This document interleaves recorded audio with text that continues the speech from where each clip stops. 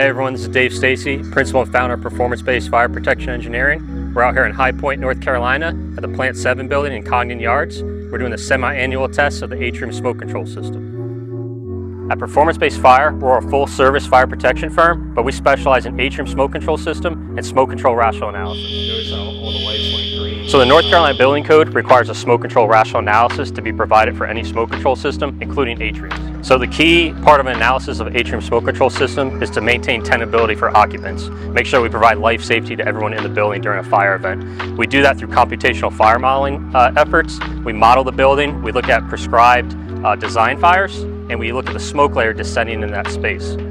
Based on that design fire, we determine what the exhaust capacity and makeup air needs to be for that specific building. So within Section 909 of the North Carolina Building Code, it requires these types of systems to have initial acceptance testing, and we performed that in December of 2020. After that, we have to do semi-annual testing for a dedicated smoke control system, which means twice a year we're coming out here to make sure everything's working as designed and intended. So today's test was one of the semi-annual tests. It's an operational test, which means we're going to test all the functions of the system. We're going to check the smoke control panel, we're going to check the fans, and all the detection devices that activate that system. One of the first ones we did was the sprinkler water flow switch. In this building, there's 2 flow switches that will activate the system. These are zoned with the Atrium. So anytime a sprinkler activates and that flow switch kicks, it will activate the smoke exhaust, open up the doors, and the system will operate as intended.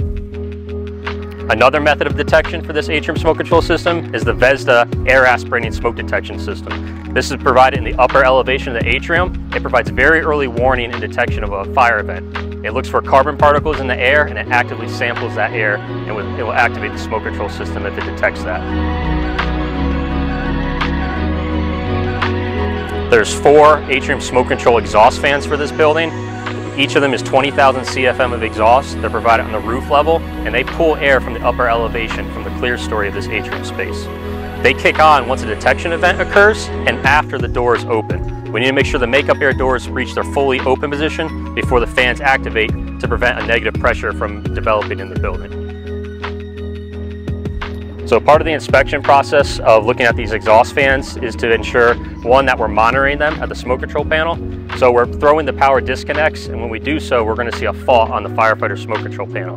This way, if there's any loss of power during any normal building operation, it's indicated on both the smoke control panel and the fire alarm panel. Someone will be notified that the system has a fault. We also open up the casing of the fan, and we're inspecting the belts, the motors. We'll make sure the motors are mounted correctly, they're solidly secured, and there's no degradation of those belts. A smoke control system is intended to be fully automated. If there's any fire event or smoke event in the building, it will activate by itself.